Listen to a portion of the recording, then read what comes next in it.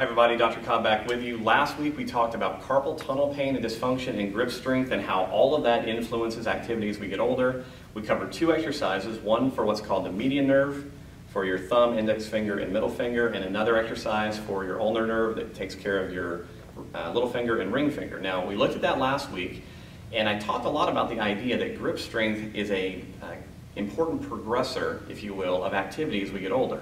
But one of the big things that we run into is that people, when they begin thinking about grip strength, they get tennis balls and they squeeze them, or they go buy the grippers at the store, or whatever they're doing to improve grip strength, and so they wind up working on what are called the flexors, the muscles that squeeze the hand together. Well, really, to have great grip strength and hand health, we need to not only have good flexing muscles, we also have to have good extending muscles, muscles that do the opposite of what we typically do all day with our hands. If we're typing 12 hours a day or 8 hours a day, we're getting lots and lots of flexor practice and not nearly as much extensor practice. So one of the great ways to alleviate wrist problems, hand problems, forearm problems, etc., is to focus on exercises that also take care of what are called the extensors. Now, last week I talked about our focus on the nerves that feed the flexors.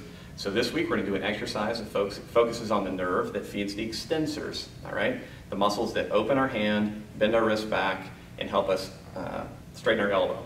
So this is called a radial nerve glide. If you remember last week, I said when we do these type of nerve mobilizations, we're being very careful with the intensity. You have to clear it with your doctor, make sure he's okay with it, or your healthcare provider.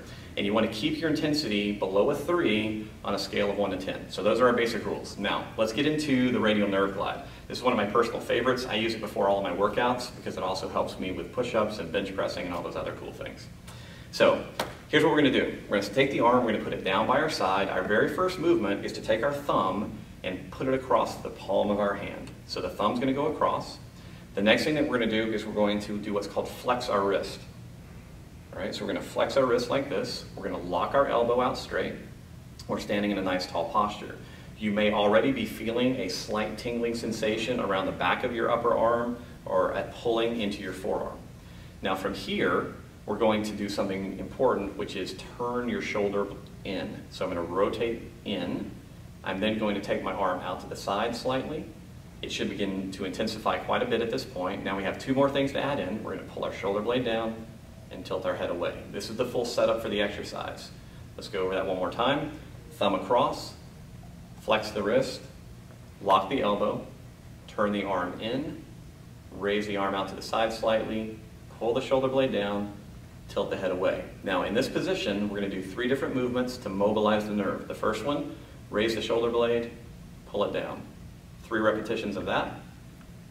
We're then going to hold the shoulder blade down. We're going to bend the elbow slightly and then relock it. We're going to do that 3 times. And then we're going to hold all of that positionally. We're then going to extend our wrist, so pull our wrist backwards and then reflex it. And we're going to do that 3 times. And that feels fantastic. All right, so that is called a radial nerve mobilization. And as I said, it's very important if you're going to do the other 2 from last week, because you're trying to take care of your hands, that you add this one into the mix. If you have any questions about how these exercises are supposed to feel, how to perform them, any concerns that come up with them, please let us know. We'll be happy to help you out.